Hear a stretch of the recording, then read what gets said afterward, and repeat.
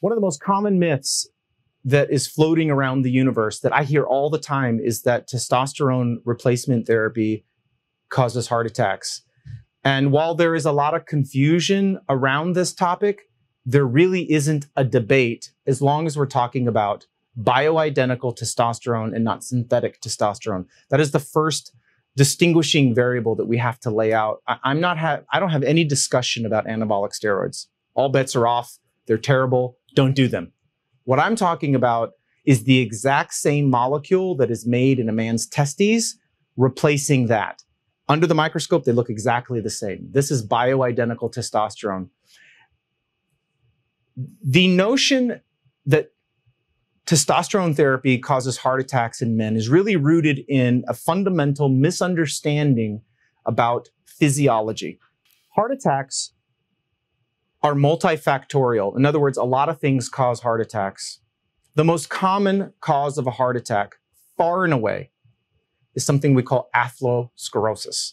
This is the development of a plaque, in large part due to cholesterol being deposited in the arteries that feed the heart, then becoming so big and then becoming unstable, and then they break off and go downstream, block blood flow, tissue downstream dies. This atherosclerosis process, when it happens in the heart, we call that a heart attack. Matter of fact, when it happens in your neck veins and goes to your brain, we call that a stroke. It can happen at really any level of any organ.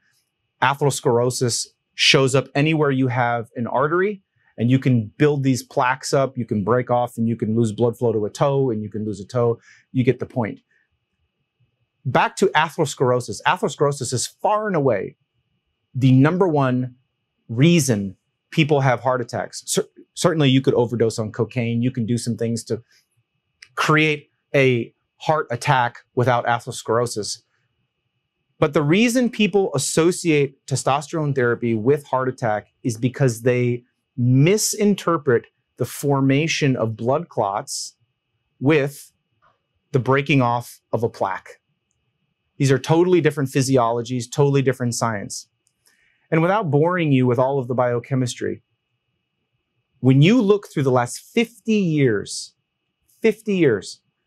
American and European studies, there has never been one study, not one, to implicate bioidentical testosterone therapy to either be causative or correlative of a heart attack.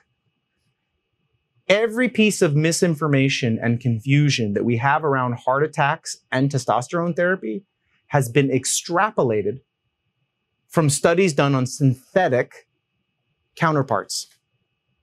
So that if a synthetic variant of testosterone causes a heart attack, which they do and can, well documented, they're unsafe, don't do them.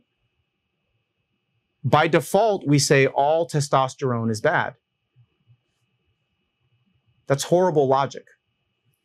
So while synthetic testosterone is very dangerous and can cause heart attacks, it is not the same thing as bioidentical testosterone.